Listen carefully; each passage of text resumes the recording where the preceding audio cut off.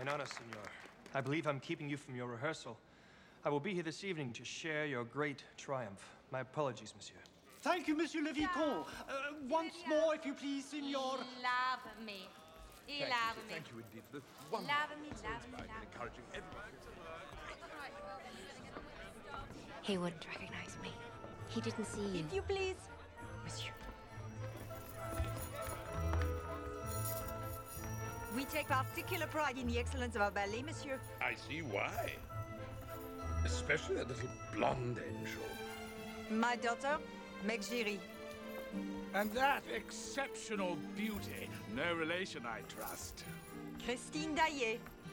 Promising talent, Monsieur Firmin. Very promising. Did you say? No relation to the famous Swedish violinist.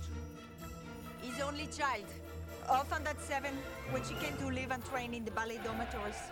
An orphan, you say? I think of her as a daughter also. Gentlemen, if you would kindly stand to one side.